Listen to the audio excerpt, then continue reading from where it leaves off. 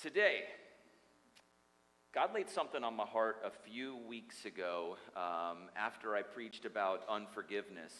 And I kind of wanted to maybe flip that upside down and talk to you guys a little bit about faithfulness. Because I think we could all use a little bit of a message to hear something a little about faithfulness. So this week we're going to talk about faithfulness to the end. Faithfulness to the end. Speaking of faithfulness, do you know which animal is most unfaithful? The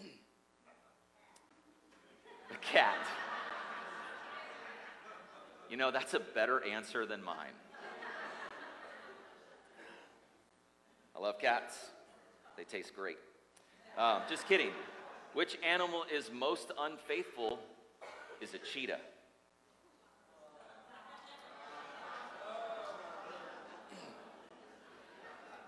All right.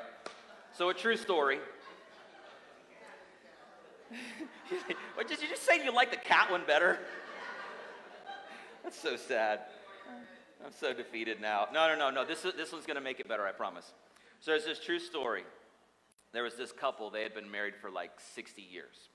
And she wasn't feeling well. She went to the doctor, got a really bad report. So they're in their last days. So they're spending all the time together that they can. And this had been a 60-year marriage of complete faithfulness.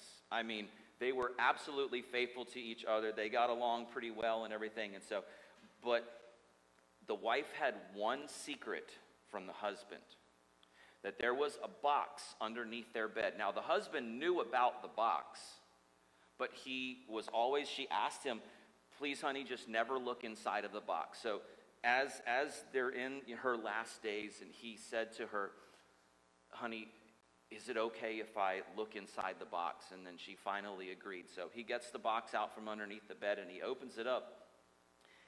And there's $95,000 of cash and 2 hand-sewn dolls. And he's like, what in the world is this? And so she says, well, my grandmother, when I was a little girl, my grandmother told me, honey, when you grow up and you get married, okay, things are going to be challenging sometimes. And when you get really, really mad at your husband, and like furiously mad, and like you want to leave him maybe even, just hand sew a doll, and that will make things better. And she's like, so I took that advice. And so the husband just bursts out in these joyful tears. And he's like, honey, 60 years we've been together, and you've only been upset at me 2 times like this? And he looks over at her, and she just has this kind of saddened look on her face. And then he remembers the $95,000 cash, and he says, well, honey, what's wrong? And what is this $95,000 cash? And she said, well, that was the money I made from selling dolls.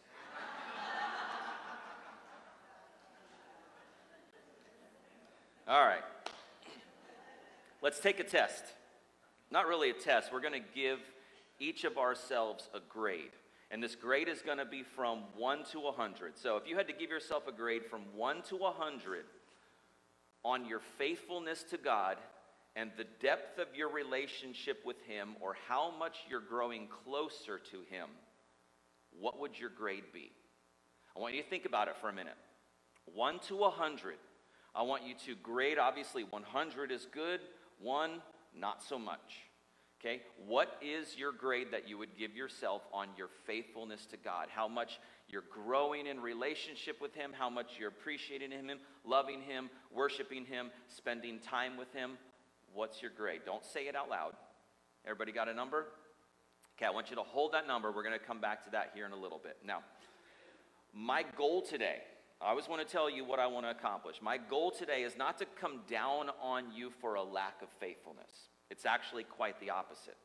My goal today is to encourage you to realize that a close, faithful relationship with Jesus Christ is better than anything else. That close, intimate, faithful relationship that we have with Jesus Christ is better than anything you could ever imagine, better than anything that you could ever plan. And I want to encourage you in that today, to hear this message from God's Word and just say, you know what? Yes, I need to increase my faithfulness to God because that's better than anything. Psalm 91, verses 14 through 16. I ran across this passage this week. This is so good. It says, because he loves me, says the Lord, I will rescue him. Now, if it stopped right there, that would be awesome. That would be enough. The writer here is speaking on behalf of God, and he says, because he loves me, I'll rescue him. And guess what? We all need to be rescued. And if you got nothing else, if you did not get this next breath that you're going to take, but you were rescued, that would be enough. But see, God is so good, he keeps going. He is better than just that. He says, I will rescue him. I will protect him, for he acknowledges my name. He will call on me, and I will answer him. I will be with him in trouble. I will deliver him and honor him. With long life, I will satisfy him and show him my salvation. What a great passage, isn't that? Just God is saying, hey, I'm going to be so faithful to you. And we can look back at our lives and just see how often God was faithful with us. He is always faithful. But God's telling us, if you stay faithful to me, things will be so good. Stay faithful to me. Now, we're living in some strange times, aren't we? Our world is evolving quite rapidly, right? We're living in a time where virtue and biblical values are often being vilified.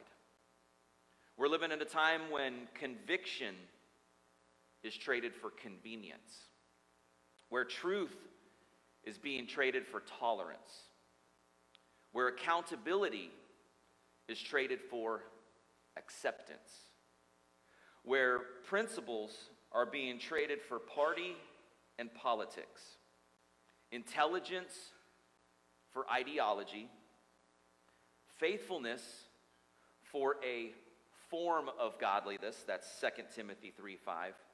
And last but not least, maybe my favorite, we're living in a time where God Almighty is being traded for God, I'll let you know when I need you. Ouch.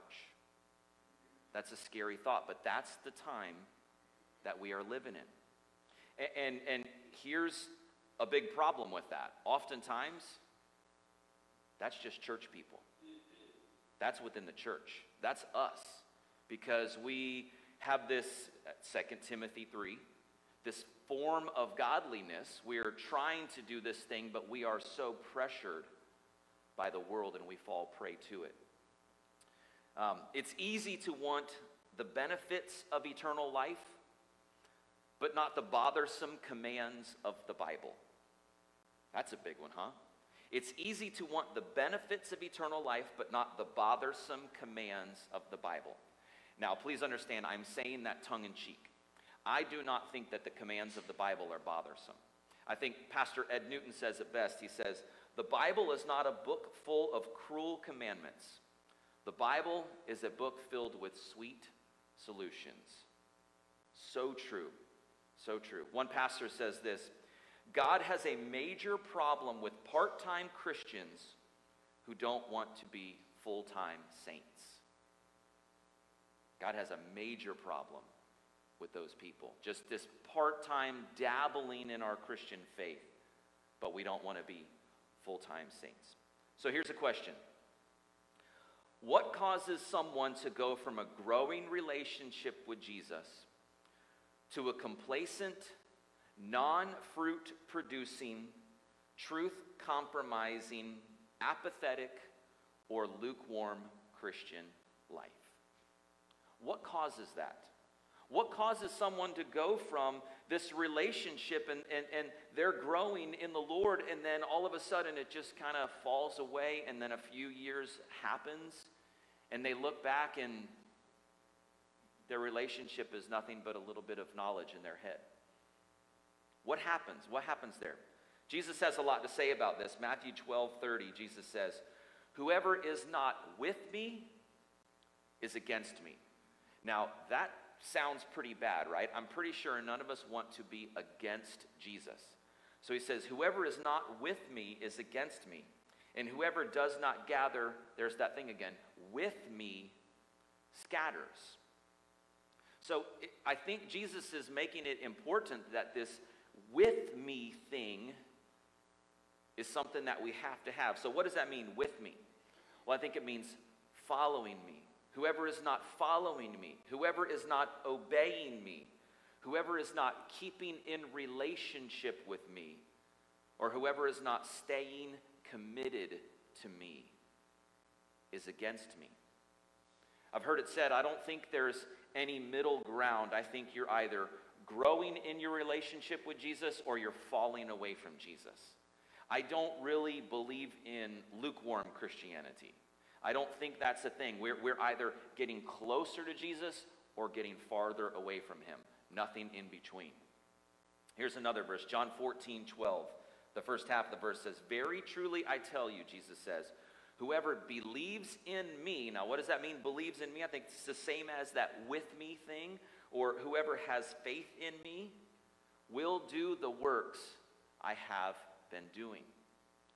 We'll follow him, we'll obey him, obey his commands, have a relationship with him. So our question again is, what causes someone to go from a growing relationship with Jesus to a complacent, non-fruit producing, truth compromising, apathetic, or lukewarm Christian life?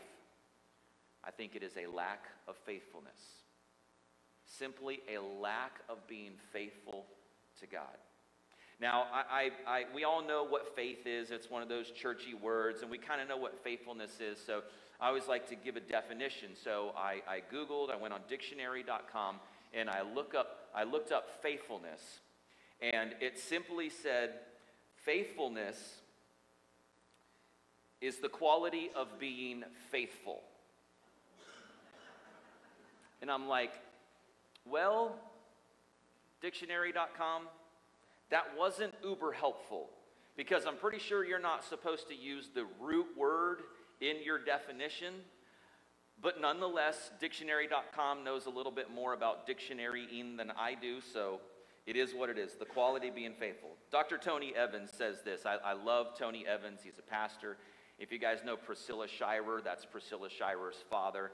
He is a great, great, great preacher. He says, faithfulness is dependability regardless of circumstances. That's good. Now, that's not really a definition, but that does describe what faithfulness is. It's dependability. That's that no matter what, I am going to be there for you, with you, no matter what, regardless of circumstances. I think that's what our faithfulness to our Creator and our Father ought to be. If you've got your Bibles, turn to Revelation chapter 2. If you don't have a Bible, there's one in front of you. And if you don't own one, you are welcome to take that Bible home with you. That's our gift to you. You can mark in that Bible if you would like. Revelation chapter 2. Revelation, when we hear that, we often think of end times and eschatology and all of these crazy things that are going to happen. And that is most of what Revelation is. But in the first few chapters, John has this revelation from Jesus, and Jesus tells him to write to 7 different churches. Now, these were 7 actual churches that were in their day in that area that John would have been familiar with. And so one of the churches, in fact, I think this is the one church where Jesus doesn't really come down on them. He actually kind of lifts them up and edifies them, is the church in Smyrna. So Revelation chapter 2, he starts in verse 8. He says, to the angel of the church in Smyrna, write, these are the words of him who is the first and the last. Now, I have to pause there. This doesn't really have to do anything with the faithfulness sermon, but when I see this as a pastor, I have to just park on this for a second. We have a little bit of a thing here. I just said Jesus appeared to John to give him a revelation, but we said these are the words of him who is the first and the last. John is kind of pulling back from the Old Testament. Here's 3 specific places: Isaiah 41:4, Isaiah 44:6, and Isaiah 48:12.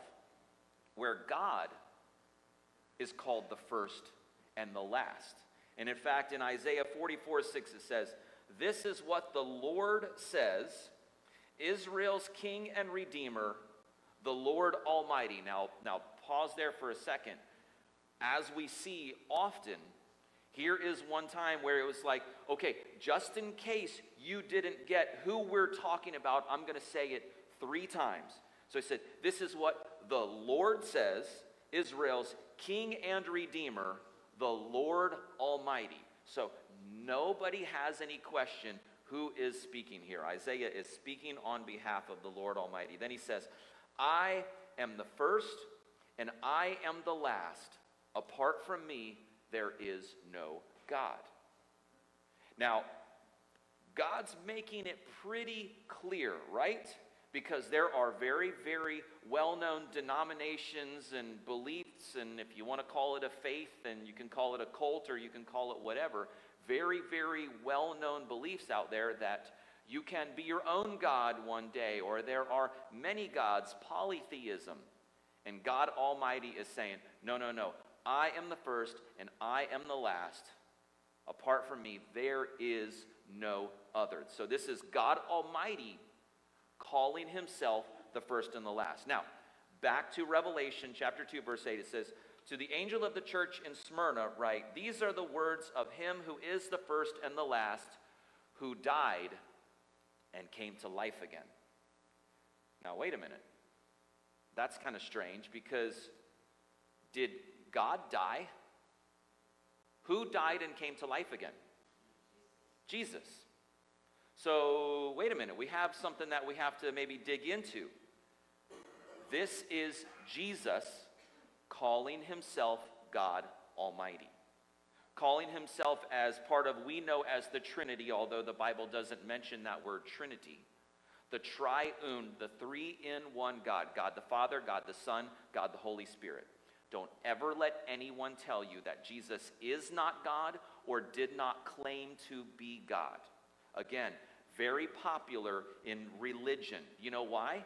Because the second that you take 1 ounce of authority away from Jesus, that's a false Christ. That is not a saving Jesus. My Jesus, the Jesus that I read about in his word, is God. So God the Father, God the Son, God the Holy Spirit. By the way, if anybody ever tries to tell you that Jesus wasn't God or didn't claim to be God, ask them why Jesus got hung on the cross. For blasphemy, because he claimed to be God. Are we clear on that? Sorry, I have to just pause there and go there. So, verse 9. Jesus says, "I know your afflictions and your poverty, yet you are rich." Now, there's a lot going on. There's a lot here that we have to historically understand. So this city, Smyrna, this was a Roman colony in modern-day Turkey and around in that area. And it was surrounded by these mountains. And it said that these mountains that surround this city look like a crown. And it was also said, many scholars believe, that the buildings at that time were made to also reflect a crown. Now, why is that important? Why is that significant? Because they worshiped Caesar. Caesar was God, and that was the law, that you worship Caesar, that he is God. Now, why was this a problem? We think this would have been a problem for Christians? Yeah. Isaiah 46, it says, "Apart from me there is no God." So here we have Christians in this city and all throughout the Roman Empire, that it was the law that you had to worship Caesar as God. And Christians are trying to stand firm in their faith and stay faithful to their Savior. And they're being persecuted. While we recognize government, we respect government, we don't bow to government. And not recognizing Caesar as Lord made you an enemy of the state. And it subjected you to jail, property confiscation, and a mess of other legal problems. I mean, you were not just a second-class citizen. Like I said, you were an enemy of the state if you did not recognize Caesar as Lord. So this made a problem for our Christians here in Smyrna. So verse 9 again, I know your afflictions and your poverty, yet you are rich. Jesus is saying, I know that the authorities have just taken away your stuff. They've persecuted you. They've taken your property. But because of your faith, because of your perseverance, because of your unwillingness to compromise, you are rich. You are very, very rich. That's what Jesus is telling this church. Imagine that. Imagine these people that are going through this, that literally have had their lives stripped out from under them. Possibly beaten, sometimes murdered, treated horribly. And Jesus is saying, I know what you're going through. I get it. I see it. But I'm telling you, you're rich. Stay faithful. The allegiance of our hearts must not be to anything else. Our allegiance must be to the King of Kings and the Lord of Lords above everything else. Everything else. No matter what the government says, no matter what your friends say, nothing else. Our allegiance must be to Jesus Christ. So I want to give you a couple of encouragements today. Again, I don't want this to be like this Debbie Downer message where I'm coming at you and saying, you all aren't faithful and neither am I and we're bad people. That's not what I'm saying. I want to encourage every single one of us, myself included, to say, hey, let's take a look at how faithful we are to God, and let's see as a church, as a body of Christ, how we can be more faithful to Him. So my encouragement number one is stay faithful to Jesus through opposition from the world. Stay faithful to Jesus through opposition from the world. The world's going to throw a lot of opposition at us. This was actually their government then, but man, there is opposition going to be all around. May not be as severe as they had it. Maybe not here in our country, but there are Christians around the world right now that are going through that. How do we see it? Well, you might get overlooked for a promotion at work because you're one of those Christians. Although as Christians, we should be in the right way professing our faith, and we should be people that employers want to hire. Like, our standards should be way higher. We should get to work early. We should stay late. Not every time, not in an unhealthy way. We should give our 110 all of the time. We should be honorable, not take shortcuts. Our employers should be looking at us going, I don't know about the whole Jesus stuff, but man, I want them on my team. Like that's who, I want to hire people like that. But sometimes you're going to see opposition from maybe like missing a position or an opportunity at work. Maybe you might lose some popularity with friends because you're one of those Jesus freaks. Let you know a little secret, those aren't great friends anyway, if they have a problem with you and your faith. You might miss out on some great opportunities to go fishing or golfing or sleeping in or whatever else we sometimes want to do on a Sunday morning.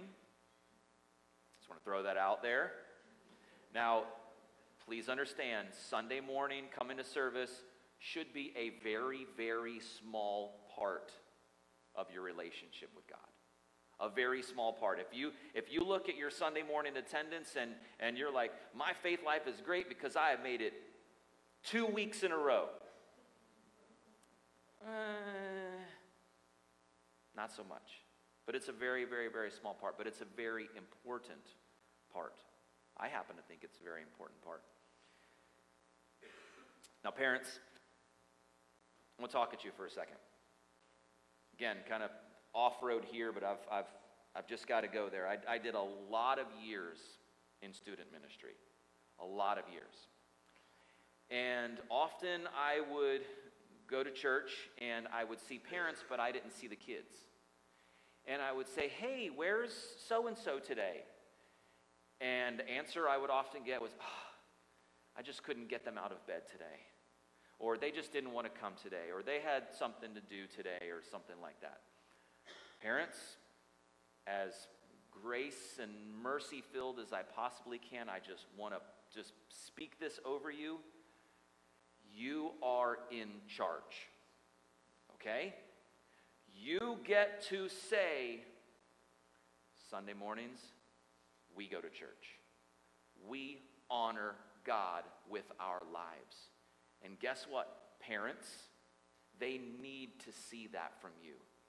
They need to see a consistent faith walk from you. Because you know that whole do as I say, don't do as I do thing? It doesn't work. Now maybe you're like, a little too far, Trev. A little too far. I'll give you a passage.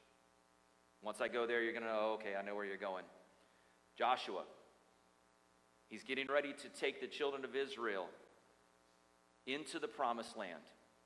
They've escaped Egypt. They've wandered in the desert for 40 years. Moses just died.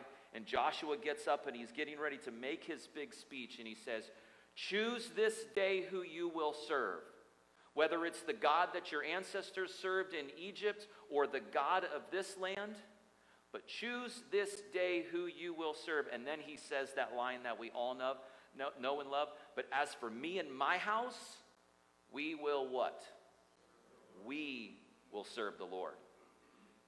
What do you think Joshua said to his kids when they woke up and they said, I don't really feel like going to church today?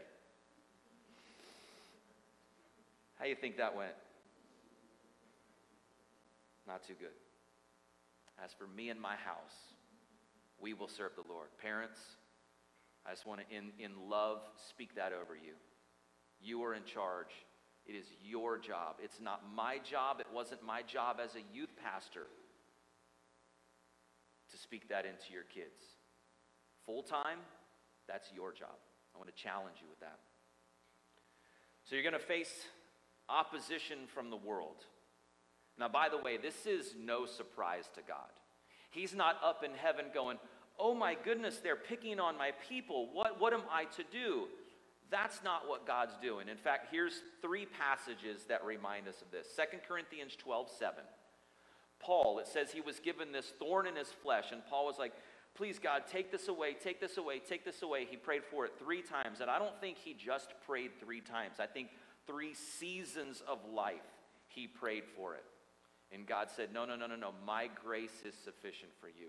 I want to leave this in your life to keep you humble and to keep you dependent on me.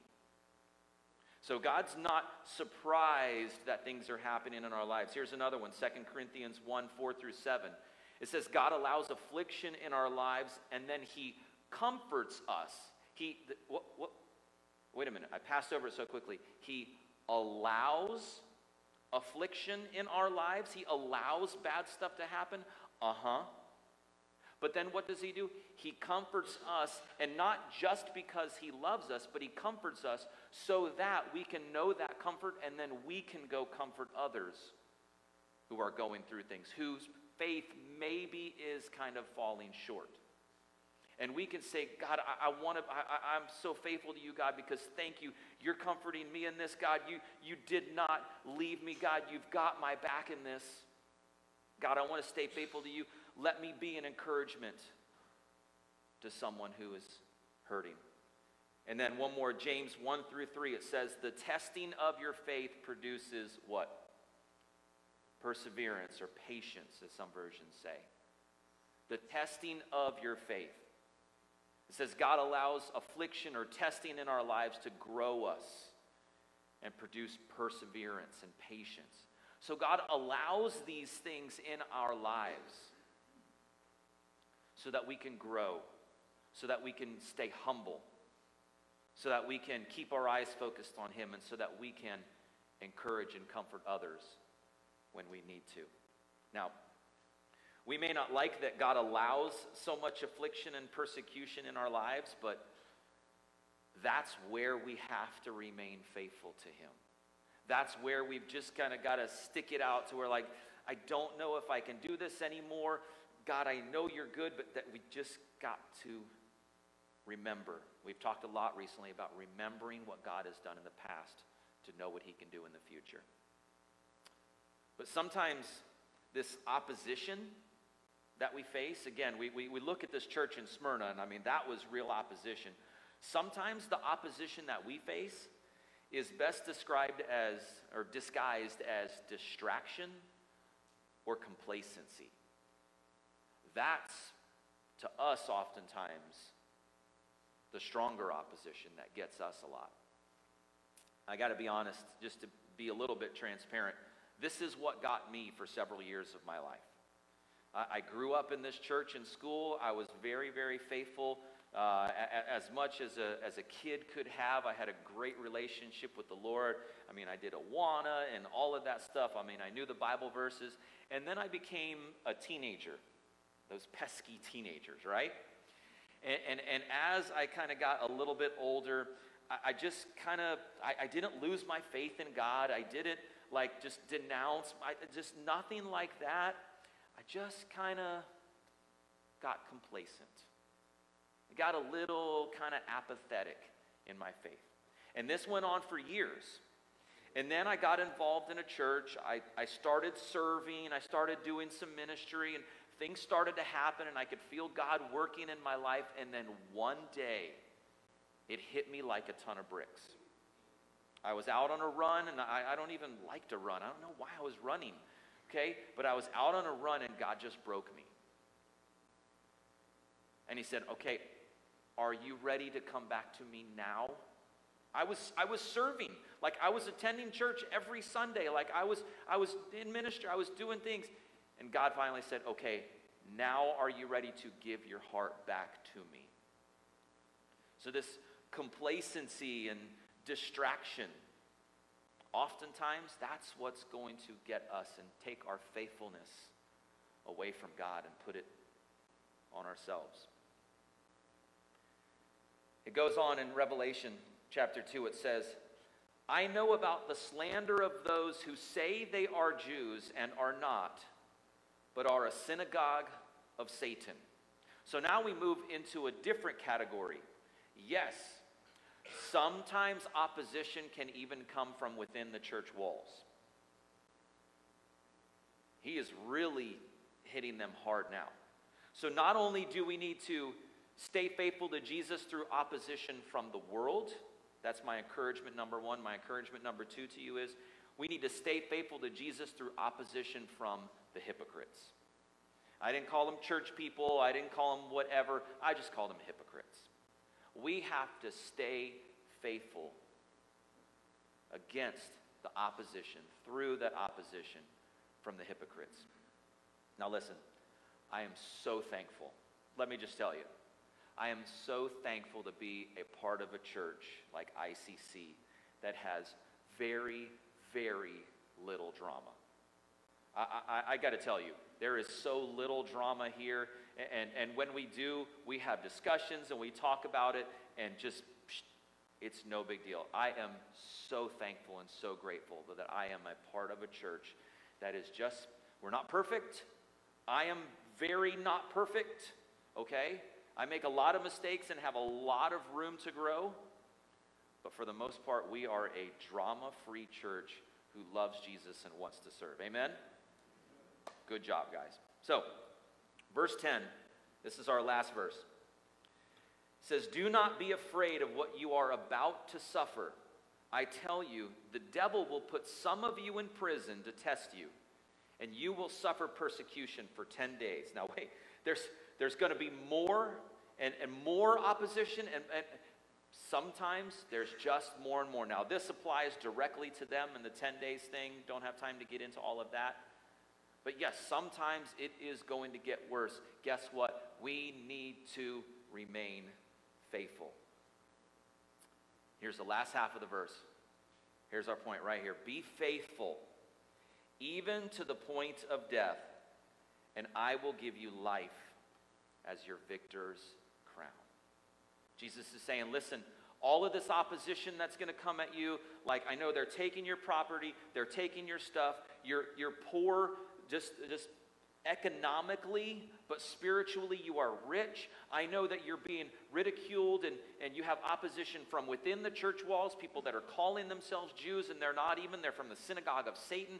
I know that there's all this stuff going on and opposition from your friends and there's complacency and all of this junk that's always at you, but stay faithful to the end and you will receive the victor's crown. You'll receive life. That's going to be your victor's crown. Now, what was this victor's crown thing? Remember when you see kind of drawings or movies to where, back in the Roman times, they had, like their version of the Olympics or something, and you'd have somebody that won this tournament or something, and they had this wreath on their head. That's what that's talking about. That's the victor's crown. That was, you won. You received victory. So Jesus is taking us back to this analogy from Smyrna. Remember what was around the city of Smyrna? Mountains that look like a crown. Buildings that were shaped like a crown. Just to honor Caesar. And God's going, Jesus says, I'll give you a crown, but my crown's going to be life. The victor's crown. That's what I want to give you. Jesus says, persevere through the end, and I'll make up for everything you ever lost. Now, I want you to think about that grade that you gave yourself in the very beginning. Whatever that number was it accurate? Does it need to be adjusted maybe a little bit? Maybe after you've heard this message, okay, maybe I was counting on the church attendance thing a little bit more. Maybe I'm not quite as faithful as I thought I was. I want everybody to think about your number. Maybe you need to adjust that number. Is it where it ought to be? And if you had to stand before God Almighty right now and tell him your number of what you think it is, would you be proud of that number? Would you be proud to say, God, I've got a 47? Probably not. I want to encourage you. Stay faithful to the Lord. Keep your eyes focused on him. Tune out the distractions and the persecution the world can bring. Just keep your eyes on him. Stay faithful to the end. That verse 10 again, it says, be faithful even to the point of death, and I will give you life as your victor's crown. Would you bow your head and close your eyes? I just want to read these verses from Psalm 91 over you again. I just want you to listen to these verses. Realize what God is saying to us. He says, because he loves me, says the Lord, I will rescue him. I will protect him, for he acknowledges my name. He will call on me, and I will answer him. I will be with him in trouble. I will deliver him and honor him. With long life, I will satisfy him and show him my salvation. Jesus, we come before you today, grateful and thankful that you are so faithful to us, that you promise us that you will never leave us, you will never forsake us, you'll never turn your back on us, that you will always be faithful. Thank you, God, that we have in you towards us the perfect picture of faithfulness. God, I don't want this message today to land on hearts as an accusation or condemning people. I want it to be an encouragement. that you have so much to offer us, that your grace and that your mercy is so big, so wide, and so strong, God, that we have every reason to want to be faithful to you. God, open our eyes and help us to see it. God, take the scales off of our eyes of the filter of the world. God, help us just to set our eyes and our focus on you. God, help us to stay faithful to you to the end. Heads are bowed, eyes are closed. I know that there's some here this morning who do not know Jesus as your personal Savior. You've never started an actual relationship with Jesus. Maybe you've counted on church attendance or your grandma's faith or your good works or whatever it is. Right now in this moment, would you realize that you need a relationship with Jesus? That you would trust in Jesus and Jesus alone. That he died on the cross to take your sin.